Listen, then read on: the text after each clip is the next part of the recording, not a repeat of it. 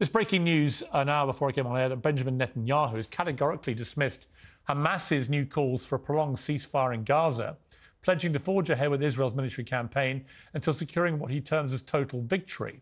Netanyahu pledged to destroy Hamas and ruled out any arrangement that leaves a Palestinian militant group in full or partial control of Gaza.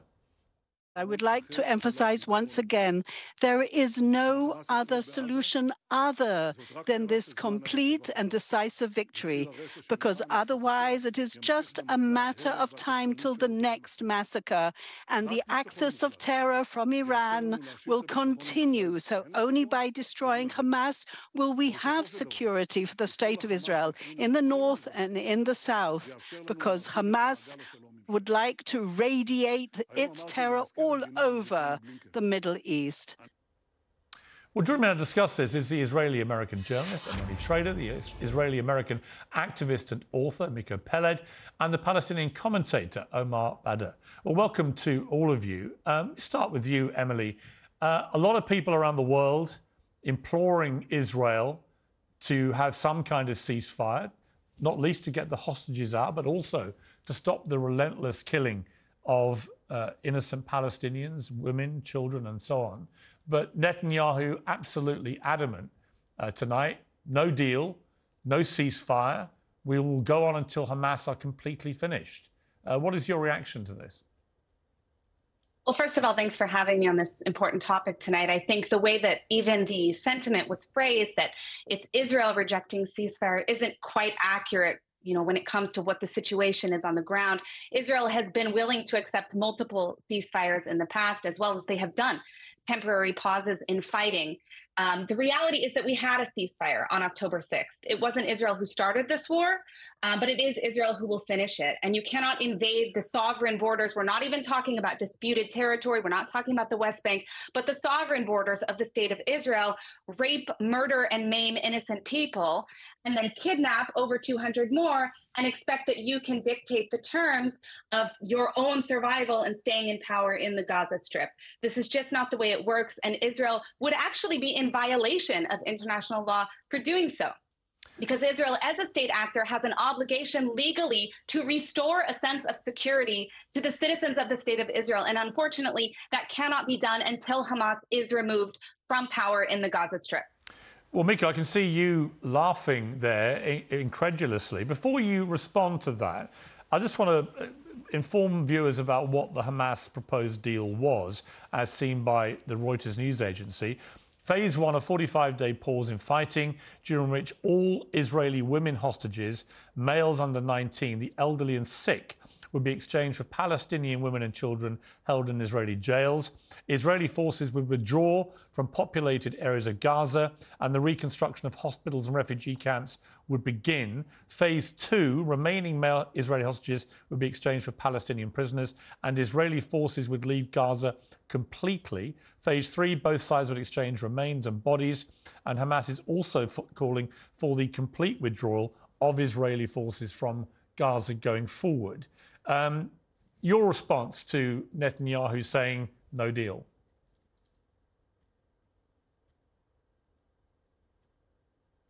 Miko, I'm sorry. I think you're muting.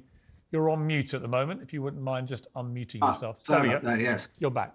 Well, it seems certainly that the Hamas proposal is reasonable, and Netanyahu, being a genocidal maniac who wants to continue the killing and the bloodshed, is not interested. I mean, I think we've seen that the last several months of his policies in Gaza have led to what can only be described as mass genocide. And since the entire world is standing with him and he's not seeing he's not facing any consequences seriously, there's no reason for him to stop. And so the question is, will the international community step in and force him to stop the killing, force him to accept the Hamas or the Palestinian proposals? And will the international community stand by the Palestinians who are now, like I said, presented the world and presented Israel with a very reasonable proposal for ceasefire? Having said that, I think the ceasefire is nowhere nearly enough. I think the entire international community needs to come in and declare a no-fly zone over Gaza and impose severe sanctions against the state of Israel, particularly now since it's obvious that the state of Israel is refusing even a very reasonable proposal by the Palestinians, by the Palestinian representatives in the Gaza Strip. So it seems very, very clear. The only question is, why is the international community not standing with the Palestinians and not helping the Palestinians to enforce at least this very reasonable proposal? Okay, but to play devil's advocate here, Israel's position is that Hamas committed an appalling terror attack on October the 7th, killing over 1,200 people, many of whom were innocent women and children, butchered in the most savage manner. And they have publicly stated since then, Hamas, that they will do the same thing again and again and again if they're able to. And at the moment, depending on which figures you look at least half the Hamas fighting force is still there and still fighting, representing to Israelis an existential threat to their very existence. So why should Netanyahu, in that circumstance, allow half of Hamas to continue to exist and present that threat to his people? Well, the question is why we're accepting the Israeli premise to this. Israel has been engaged in genocide and apartheid policies for 75 years. Palestinians have been living under a reign of terror, particularly in the Gaza Strip. This is not the first time that Israel massacres civilians by the thousands in the Gaza Strip. So why Palestinians are resisting and why Palestinian fighters came out of Gaza on October 7th and engaged in resistance is not the question. Well, it's not resistance, is it? I mean, what is resistant about raping and murdering and kidnapping innocent civilians? Absolute resistance. How is that resistant? Hypocrisy. Murdering children on the streets of Israel has no right to talk about killing children. Israel has no right to talk about murdering children. Israel. Do you believe that Israel has a right to exist in the first place? Israel has been massacring children. Do you believe that Israel has a right to exist? Hang on. Let me please. To talk about the killing let me interrupt because let me interrupt because let me interrupt because the third. Let me please, with respect, Mr. Peled, let me interrupt to say one member of the panel hasn't spoken yet and has kept very quiet, respectfully, during that exchange between the two of you. Omar Baddar. I mean, this cuts to the quick of the story, really. If you view what Hamas did on October the 7th as simply resistance, then to me you are ignoring the reality that it was an appalling terror attack. You can have absolutely legitimate concerns about the scale of Israel's response. I have them myself. But do you genuinely also believe that it was resistance, what happened that day? I'll get to that in a minute, but I do have to respond first to the gall of somebody invoking the killing of children in light of Israel having killed nearly 12,000 Palestinian children buried under the rubble over the past 3 months in a genocidal scale in violence against defenseless children is utterly and completely absurd. And the second and equally important point to make is that anybody who tells you that there was a ceasefire on October 6th was lying to you. On October 6th, Palestinians had no freedom whatsoever throughout the Gaza Strip. They could not go in and out of Gaza, no airport, no seaport, no jobs, no access to the outside world, no functioning electricity. And Israel continued to steal Palestinian land in the West Bank throughout that entire year and for decades, frankly, even before that, and had killed nearly 250 Palestinians in the course of just the beginning of the year until October 6th. So people who call that a ceasefire are basically telling you to accept a status quo in which Palestinians can be murdered, they can have their children thrown in military detention indefinitely, in which Palestinian land can be taken away from them at will, and they can be denied freedom. And that's an acceptable status quo so long as Israelis are safe. There's a word for that kind of world, and that's called apartheid. That is the current status quo that always existed leading up to the violence that we saw on October 7th. Now, certainly, any time that you engage in violence against civilians, that is completely indefensible, and there's no way to excuse that. Nonetheless, thinking people look at the situation that led up to it and understand that imprisoning Palestinians by the millions for no crime other than being Palestinian in Gaza and denying them access to the outside world is essentially a recipe to create a wave of violence that is effectively inevitable. People who are serious about wanting to end violence and serious about producing a situation in which there is peace for both Israelis and Palestinians have to be concerned about the driving force of that violence. And the driving force is absolutely Israeli apartheid that has denied Palestinians freedom for too long. And until you solve that underlying problem, you're never going to get into a situation in which there is any safety or security for anyone. You continue using all these buzzwords, apartheid, genocide, and those aren't what those words actually mean. But I do want to clarify a few things that you commented on. It's nice of you to dispute them, but Amnesty International, Human Rights Watch, and the UN disagree with you. I shouldn't be speaking about killing children. There is a massive difference between a defensive war targeting terrorist targets that are using civilian sites, including UN schools, including hospitals, endangering their own people in the Gaza Strip, something that they themselves have admitted, and the invading of the sovereign borders of a foreign country and murdering children in their home on a Jewish holiday. Let me ask Emily a question. Emily, it's not a defensive war. Let me ask Emily. Excuse me. Israel did not start this war. If you could stop shouting over each other, let me ask Emily a question, and it's this. Emily, look, I think Israel had a right to defend itself, a duty to defend itself, but we now have, as we've heard, I think it's 12,000 children believed to have been killed. Another 20,000 or so have been orphaned. 2/3 of Gaza has been flattened. And here Benjamin Netanyahu says after 4 months, well, we're nowhere near finished. There's months more of this. We will continue until the last Hamas terrorist is gone. OK, but that may mean the entire Gaza Strip is gone, destroyed, flattened. It may mean, well, hang on. It may mean the number of children killed doubles to 20,000, maybe 30,000. At what point does this become, even to people who support Israel implacably about this, does it become just utterly disproportionate?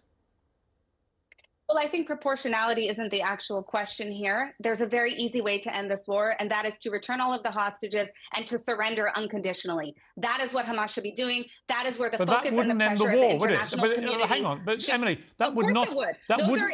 Benjamin Netanyahu. No, hang on. Benjamin Netanyahu has stated unequivocally this goes on until Hamas are finished, all of them. That means that means another 20,000 people have to be killed, right? Who are just the terrorists. No. So he's not going to stop if the hostages got released tomorrow. But that's not true. I said Netanyahu, the unconditional, Emily, let me finish. Let me finish my question. Of Hamas. I don't think Prime Minister Netanyahu has any intention, even if the hostages get returned tomorrow, of letting 20,000 Hamas terrorists remain in power in Gaza. He's going to continue. But I already said that. I said the release of hostages and the unconditional surrender of Hamas.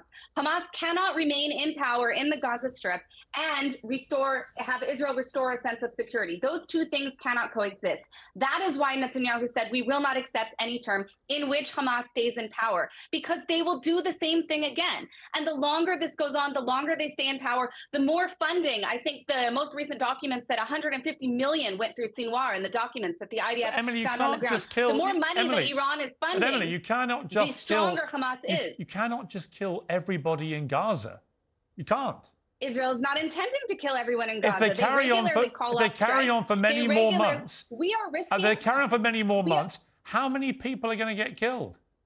No. I can't answer that question as to how many people are going to be killed, but I can tell you that not a single, not even one more person would be killed if Hamas surrendered unconditionally today. All right, I'm going to find. Listen, we have a person will be killed. Yes, can I suggest something? Yes. May I make a suggestion? Since Netanyahu and his government have, before October 7th, have already, and previous Israeli governments have murdered more civilians than Hamas ever did. Why don't we flip this equation and say that the hostages will be released once Netanyahu and his government are taken to The Hague and charged with war crimes? I think it makes much more sense. The Israelis have killed far more Palestinian children and Palestinian civilians than Hamas or any Palestinians ever have.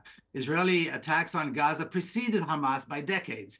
Israeli attacks in the West Bank go on. Israeli attacks in Jerusalem go on where Hamas is not in charge. Okay. So, I mean, this whole Hamas excuse is ridiculous. Okay. Why don't we do this? Okay. Let's wait till we remove Netanyahu's government and then negotiate. I think that should be the condition. And the Israeli military, which is a genocidal terrorist organization, is disarmed and dismantled. That will be a good time. Okay, let me give the final word to the Palestinian on the panel, which is you, Omar. Look, we have to stop this pretense that Israel is engaging in accidental violence in which Palestinian civilians are killed. Every major human rights organization in the world, including, by the way, Israeli human rights organizations, document that the Israeli military is engaging in indiscriminate violence against civilians. And that is why the International Court of Justice has found that there is actually a plausible case for Israel being engaged in genocidal violence in Gaza. And that should tell you something. And we have to stop pretending that you can kill this many people on accident. And just one issue with something that you mentioned, Piers, I don't think this is a question of proportionality. We have to be clear about what Israel is doing here. This is not an act of self-defense, because an occupier can never, in principle, be defending themselves against the people they're occupying. If we are serious, once again, what Israel is doing in Gaza, if they wanted self-defense, there were zero Israelis in Gaza on October 6th. Zero. Inside, but they controlled Gaza. They bombed it at will whenever they wanted to, and they prevented Palestinians in Gaza from going in and out. You never mentioned Egypt. No responsibility for Egypt. Everything is always Israel's fault. Emily, the problem with that argument is this, is that when it wanted to, at the start of this war, Israel had the power and capability to turn off the energy into Gaza, to turn off the internet, to turn off the water, to turn off the food supply. That is a form of occupation, even if you're not physically inside Gaza. That's actually false. What Israel is defending is a system of dominance over Palestinians. Yes, it is. They only control 30% not of the all water. of it, but it was to turn it off for a lot of people. I don't think Israel should have that power over any Palestinians. If Israel was interested, and I don't think that a terrorist organization should be ruling Palestinians either. I don't think that. I agree with you about that. Is ruling Israel. I agree with you. I agree with you on that point, Emily. Nuclear powers ruling Israel. Okay, listen. I've got to bring it to an end. It was a good debate. Thank you. I've got to leave it there. I'm sorry. We've run out of time. We've gone longer than I was expecting to. I appreciate the passion on all sides. I hope we can get to a point where this ends and people stop dying. I think we can all agree with that. So thank you, all of you, for joining me. I appreciate it.